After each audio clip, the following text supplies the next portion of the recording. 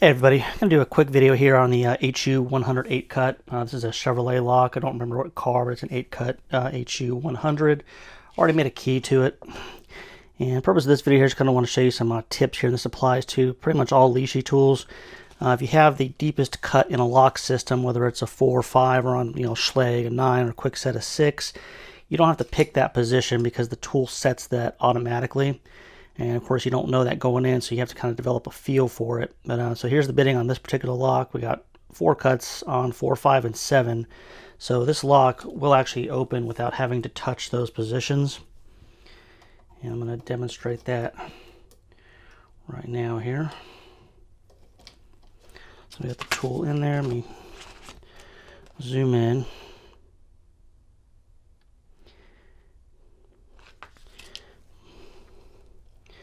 Alright, so I picked number 1, 3, skipping 5, skipping 7. Go to 2, okay, 2 is not binding. We're going to skip 4, go to 6, 8, okay, 8's binding. So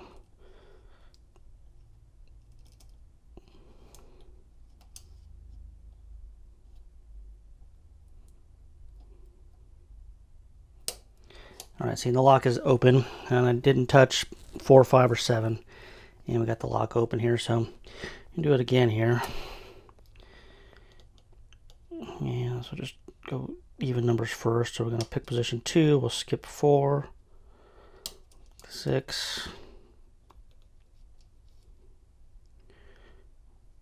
8, and then we'll just go, we don't need 5 or 7, so we'll just go to 3. 3 is actually not binding, so we'll skip 3. Go and hit number 1, and it actually opened. So basically just little tips here with all Lishi tools here. I can show you too, you can read this here, that number 4 is a 4 cut, and 5 and 7, so either number 4s, and so you don't have to pick them. And if you're going through the lock, if I didn't already know the bitting to it, I'd probably, I'd hit 2, I'd go to 4, not binding at all. 5, it's not springing much, but there is spring there, and if there's any spring at all, you just want to leave it alone.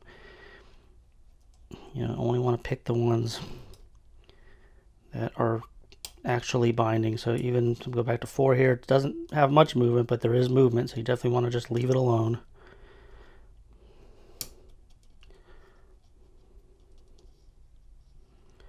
Show you on 5 again. Here's not a lot of movement, but there is a tiny bit of spring, so you just skip it. Same thing with 7, and it should just be 1 holding us up here,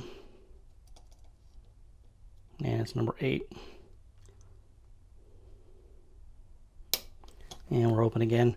So just a little tips here with Lishi tools about when you have the the deepest cuts in a lock system, how you normally do not have to pick them.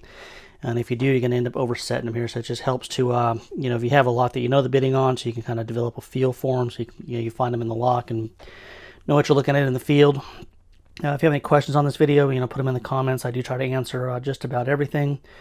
And I guess that's really all we got for now. We will talk to everybody later.